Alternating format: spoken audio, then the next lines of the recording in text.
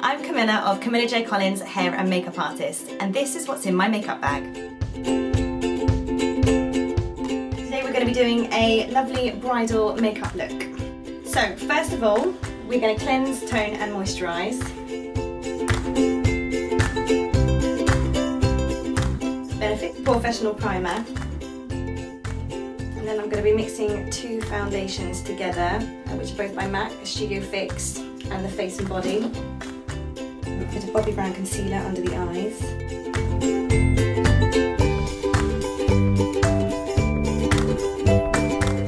And what we're going to do is we're going to shade under the cheekbones, by the sides of the forehead and across the top, and the sides of the nose, underneath the nose and under the chin. Aruba is one of my favourites, an illuminating bronzer powder. It's a really nice shimmer that I can use for a nice sort of soft glow when I'm contouring. I'm using our Bobbi Brown tinted eye brightener. We are going to highlight the cheekbones, down the top of the nose, the chin and the cupid's bow. And again with the foundation brush, just make sure it's all blended. And now with a bit of blusher on the apples of the cheek, I'm using Melba from MAC, which is quite a nice sort of warm peachy tone. Using my favourite eyeshadows, the Naked One palette. We're going to do a soft smoky eye with a bit of shimmer. So we're going to start with Sidecar, which is going to go all over the lid. Then we're going to use Sin on the top of the brow. Now with an angled brush, we are going to use a bit of smog. So we're going to go along the lash line and then just follow it up.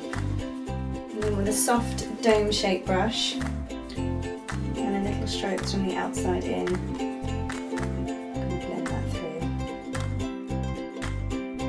Then with a cotton bud, you can get rid of any of these harsh edges. I'm just going to darken the lash line a little bit and put a little bit of black through to make the eyes really pop. Some half-baked in the centre of the eye.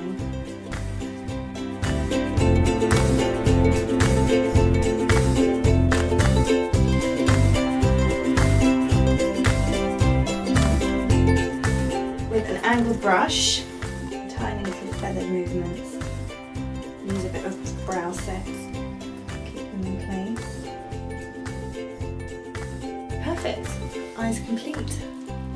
We're just going to go for a nice soft natural liner and a tinted gloss. This is Dervish Liner from MAC. And this is Ample Pink Gloss. And there we go.